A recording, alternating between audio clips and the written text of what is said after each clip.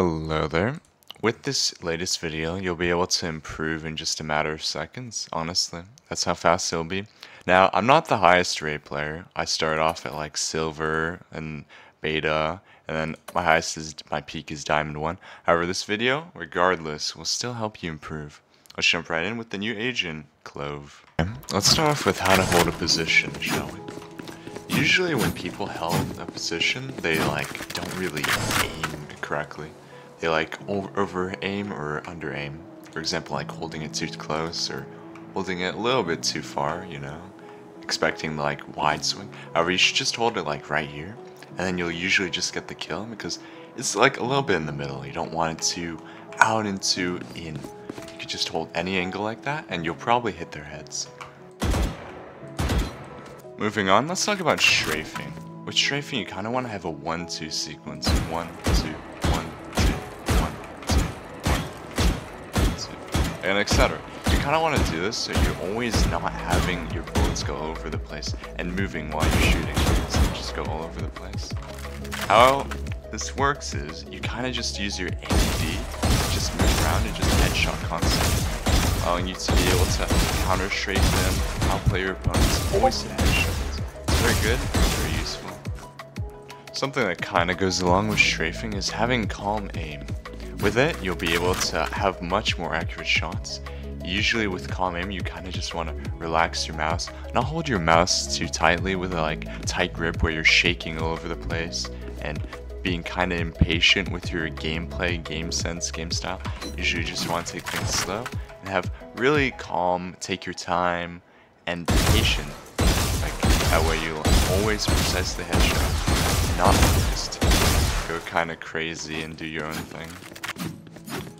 In the range, there are many useful things, like this all helps you aim and get headshots and whatever. However, something you kind of want to learn is how like you can aim and burst fire over the place. Like, if you do more than 3 to 4 shots, it'll go all over the place. So typically you want to like test out and see just how bad or good your bursts are and understand how they work with each different gun. And yeah, just see how it all goes. This will improve your aim and help you be able to understand the game a little bit more and not just shoot up here rather in the middle. Another thing to help you improve your aim is when taking a gunfight, some people instinctively just crouch and then they're not lined up on the head anymore.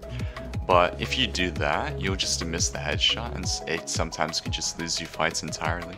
So a thing that some people can do to help improve their aim is just stop using it until you are able to actually line up on the head while crouching and understand.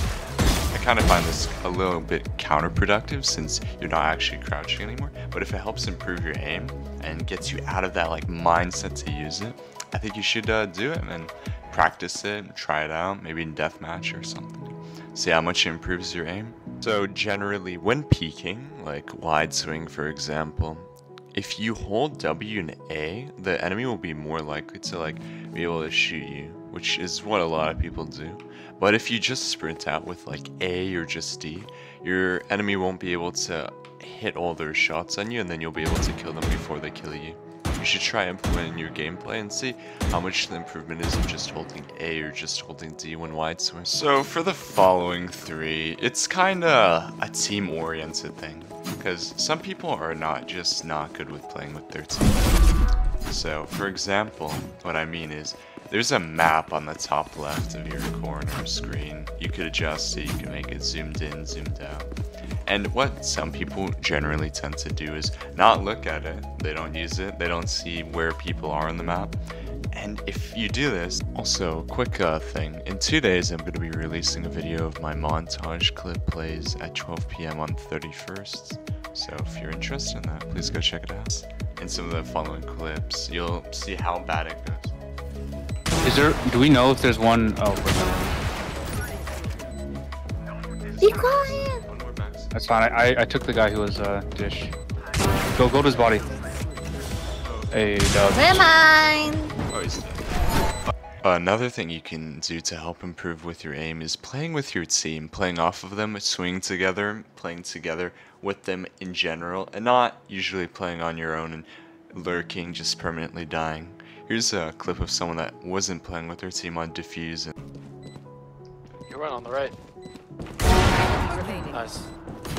nice. Just ups your odds.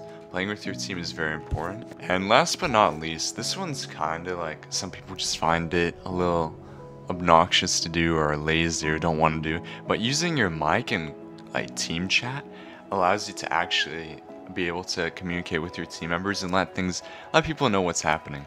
For example, like Curry, the rank 1 player, he's been rank 1 multiple times. He does it and every single game, and he's able to coach his team basically to wins even while he's dead sometimes. Thank you for watching the video, and please do let me know what improvements you get, whether it be your aim, game sense, game like in general. Please let me know. And yeah, I'll see you in the next one. Please subscribe.